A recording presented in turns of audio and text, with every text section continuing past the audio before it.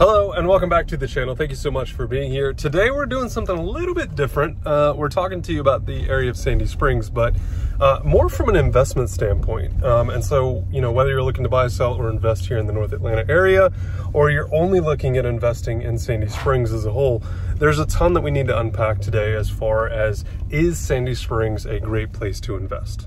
And so that's what we're going to do today. Thank you so much for being here. If you haven't yet tapped into the videos, and this is the very first video that you're watching, welcome. But make sure you tap that subscribe button and that you hit the bell for the notifications so that you don't miss a single video about living here in North Atlanta. And yeah, we're gonna get right into it now.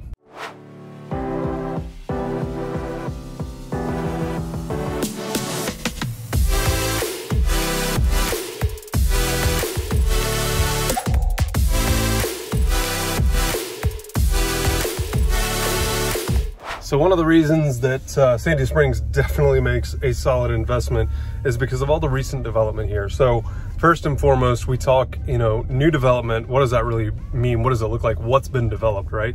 So we're in an area called Aria here that's been developed by Ashton Woods, by Mercedes-Benz, and by a multifamily developer here as well. So you kind of get everything here. You get a little bit of office, a little bit of commercial, and a little bit of residential, both fee simple, so townhomes, single family homes, as well as some condos, but then you do have multifamily in here as well. I would call it true luxury apartment living, because, or multifamily living, because compared to what I lived in high school or, you know, college age, that was not luxury. They called it luxury, but it was not luxury compared to some of the newer developments here in Atlanta. But we're just gonna kind of walk you through a couple of different areas here, talk a little bit about multifamily, a little bit about commercial, and a little bit about residential, because as a whole, we haven't seen a ton of new development until the past probably 3 to 5 years here. So we're going to show you a little more about Sandy Springs here, but we're also going to kind of walk you through some of the new development and run it by the numbers as well. There's been a huge investment made into this city over the last 5 years. So we're going to show you all of these different areas now. Okay, so this is Aria. So that's Aria North. This is Aria South. As I said before, this is the Ashton Woods development. So you can see a couple different like little retail commercial spaces here. You've got gyms, you've got a coffee shop, you've got a Mexican restaurant, you've got townhomes over here. So this is all obviously walkable. I mean, it's just about 100 yards or so from some of these doorsteps over here. Over to, you know, this Mexican restaurant over here. So again, Aria South. So we're south of Abernathy, but if we swing back around here, this is the Alistair. So this whole line here is all multifamily. So it's a new or newer, you know, apartment complex where they've just built, you know, here in the last, say, 3 years. And then over there to the right or to the east is the Mercedes-Benz headquarters. So that's 400 straight up there, and Abernathy here to our left. So as we circle around, these are, again, all the parking decks and stuff for this apartment complex. You can really, you know, you can't really see this stuff from the street. So visually, it's a really nice, I'll give you a different view here, but it's a really nice aesthetic. Again, especially for being new construction, it doesn't look like an apartment complex. Which I really like, and I know that a lot of the homeowners and stuff had a lot to say about that when these were being developed. But this is the Mercedes-Benz headquarters here, their main entry over here. It looks like a lot of their folks have made it back to work over here, working actually from the office. Again, all of this land, I think it was about 75 acres or so, has been developed here in the last 3 years. But there's the parking deck. You can't really see it from Abernathy or even, you know, the main streets out there. But this just gives you an idea of, you know, just one development here in Sandy Springs that's been done recently here. So, you know, all in all, this piece of dirt here, I think, was sold for about $90 million, which is over $1 million an acre.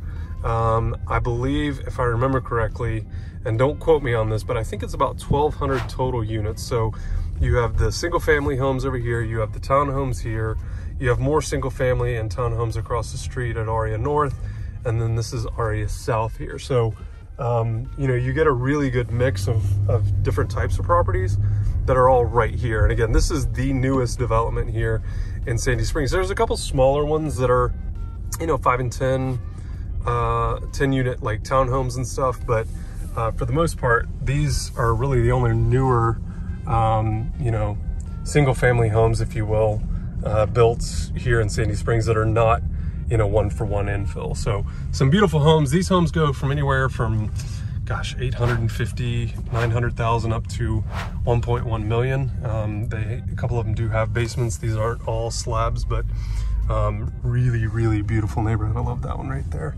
But anyway, so this was a major investment. So again, about $90 million or so for all this dirt.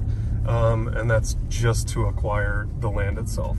And again, the reason that I'm showing you guys this stuff today is because, you know, people want to know more about these areas, and they're constantly asking me about the investment that, you know, big corporations like Mercedes-Benz and big developers like Ashland Woods here in Atlanta have made in the local area, right?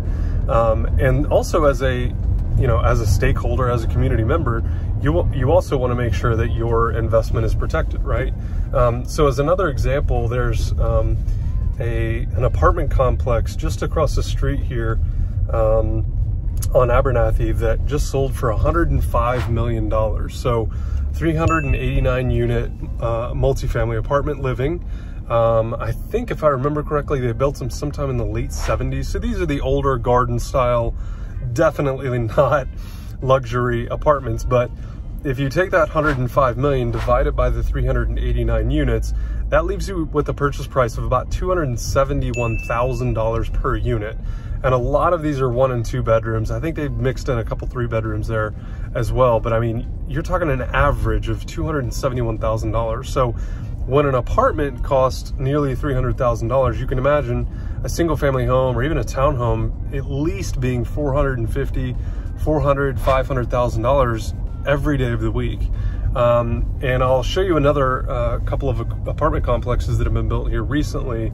And we're talking about, I mean, almost $1 billion totally invested here in the Sandy Springs area. And so again, as a homeowner, as an investor, as a community member, you know, if you're questioning, is anything happening, are developments happening, and not just residential, commercial, you know, retail, all of it, is that type of stuff being done, because you ultimately want to see development in an area that you're investing in. All right, so now we just turned off of Boylston onto Hildebrand here. So this is Hildebrand here.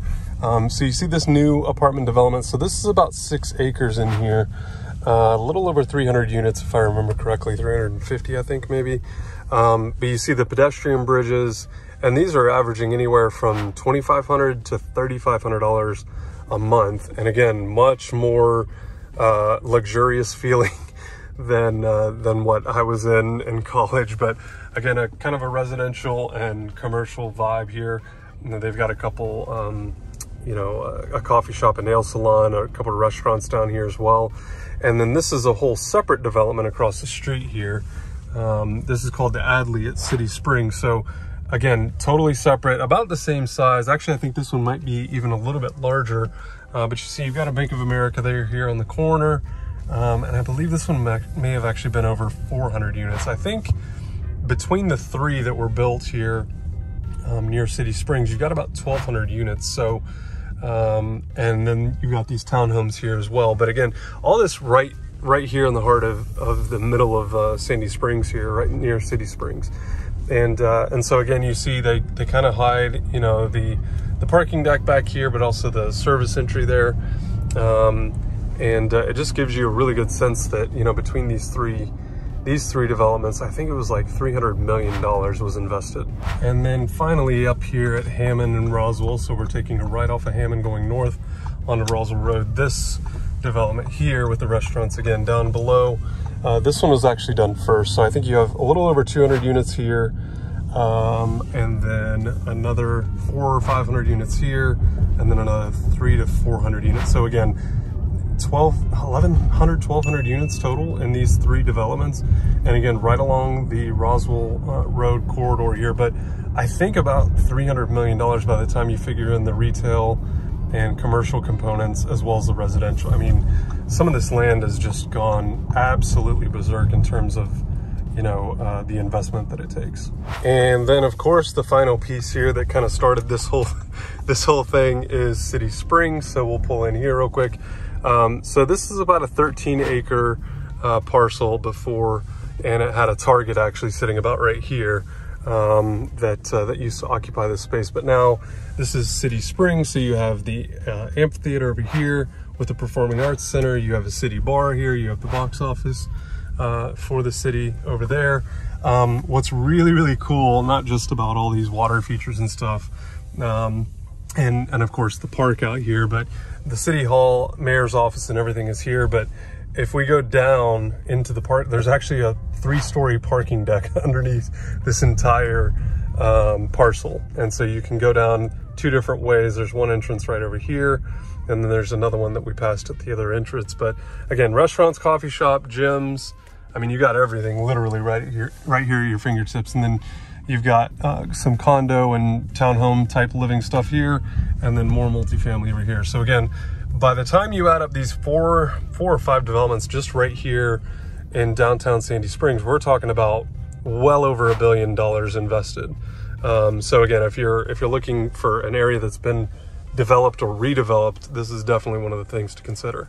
And then here's the other side of City Springs. So again, you have the apartment complex there, and then all the city offices over here. But just a really nice job that they've done with all of this. So yeah, really, really nice. And this is what you want to see. You want to see investment being made. So anytime a city or a municipality, a county, whatever, decides to make a substantial investment like City Springs there, you can always expect private money to kind of follow. And the reason that is because a city or a municipality, you know, government, they pretty much have endless pockets, right? And they can do whatever they want. Even City Springs or Sandy Springs here, even though they're a private-public partnership, they basically took out a ton of bonds to create this space, and they're not even done yet. I mean, they're just now putting kind of phase 2 of this program or plan in place. But whenever you see a municipality like this take massive action on a development like this, and we've seen this all across North Atlanta, by the way. Downtown Roswell's done the same thing. North Alpharetta has done the same thing with kind of a reimagining, you know, their downtown area. Even cities that are newer, like Johns Creek and Peachtree Corners, they're starting to invest, you know, back into the city. They understand that, you know, in order to have a vibrant community, you have to have some sort of heartbeat or center to, you know, to a city like this. But you will start to see private entities come in and investing a ton of money. And again, we're talking $300 or $400 million just with these apartment complexes. That doesn't even account for all of the other commercial development and other residential development that people have brought into the city as a result of that stuff. And while not a lot of people like, homeowners like to have apartments in their backyard, you know, those are the people that are going to probably buy your house from you when it's time for you to sell. So, you know, to have people fall in love with an area like Sandy Springs or Alpharetta or wherever, you know, is really important. And especially when they're, you know, valued at $2,500 to $3,500, you know, dollars a month. That's not far off from a lot of people's mortgages in this area. So anyway, we're going to talk a little more about the like 1-for-1 infill and why that's also a good investment here in the Sandy Springs area real quick. And we'll just give you kind of the before and after. So this is definitely after. Beautiful home. This is one of my favorite homes in Sandy Springs, by the way. But something like that used to be, you know, 1,500 square feet or so, as you can see here, has been torn down, and then they'll rebuild something that's 3,000, 4,000, or 5,000 square feet. So again, a smaller one.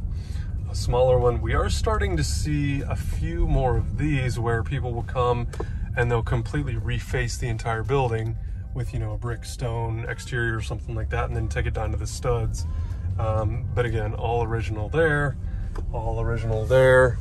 You have a tear down or a 1-for-1 infill here. This is a newer construction home here.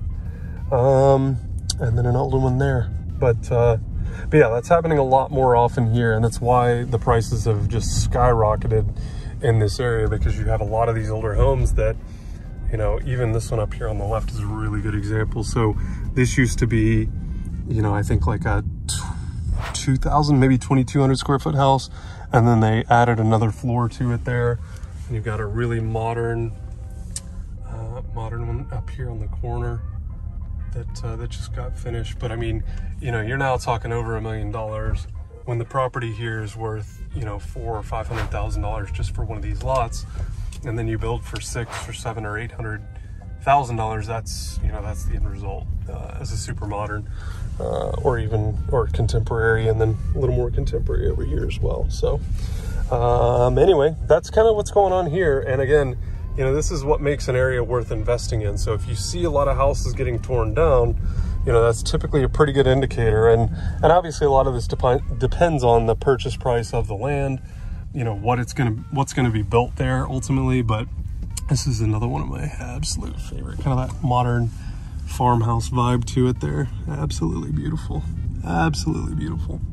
And I actually like the painted brick. I know a lot of people don't like it, but anyway, so that kind of gives you an idea of what's going on in the Sandy Springs area as far as redevelopment goes. As always though, if you guys have any questions, or if this has intrigued you or made you think about, you know, your area or, you know, a particular part of Atlanta, you know, and the investment that you're making into a particular area or a particular neighborhood, a city, reach out anytime. You can always find all of our contact info down below. You can also schedule a Zoom with us if you'd like to do that as well. So whether you're here in the Atlanta area already, whether you're thinking about making a move to the Atlanta area, feel free to reach out anytime. We'll help answer any questions you've got, help address any concerns that you might have as well. But anytime you see this amount of development happening, it's a good sign, and values are only headed up. So whenever you see a stagnant area or an area that's not being redeveloped, typically that's a pretty good indicator that prices will not continue to climb quite as quickly as maybe another area that is. So hope this was helpful though. And again, as always, if there's ever anything that we can do for you to help you out with your decision on real estate, reach out anytime. We'll talk to you soon. Bye-bye.